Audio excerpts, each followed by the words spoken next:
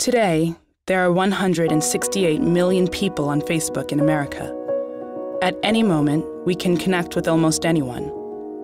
But even though modern technology has advanced our lives to completely new standards, some people still live without the basics. Around the world, nearly 800 million people lack access to clean, safe drinking water. What if the key to solving the crisis was as simple as turning the world's largest social network into the world's largest water network? This March, UNICEF will do just that. We will turn everyone on Facebook into a tap.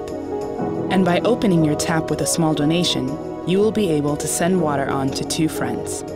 In fact, as little as $5 can provide one child with access to clean water for 200 days. And as people open their taps, the water network will grow.